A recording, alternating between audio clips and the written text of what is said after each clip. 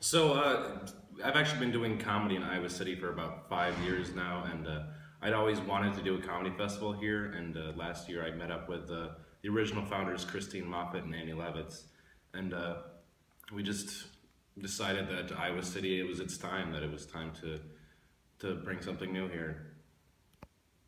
So for the festival, what I really want is for people to realize that there is such a burgeoning comedy scene in Iowa. We have comedians coming up from all over, from the Quad Cities, from Cedar Rapids, Des Moines, Omaha, Chicago, and if people want to view comedy, it's here. They just have to seek it out.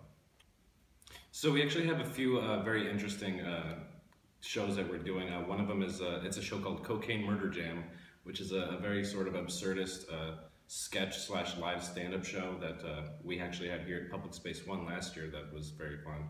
We also have another storytelling show called We Still Like You, where comedians go on stage and talk about a time where they did something terrible, something that they make funny, but they don't come out like the good guy, and at the end everyone says, "We still like you."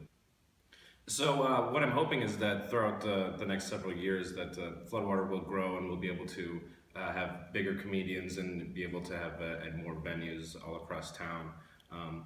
Because the most important thing is just making sure that the comedy scene in Iowa City keeps growing so that more people can come out and enjoy themselves.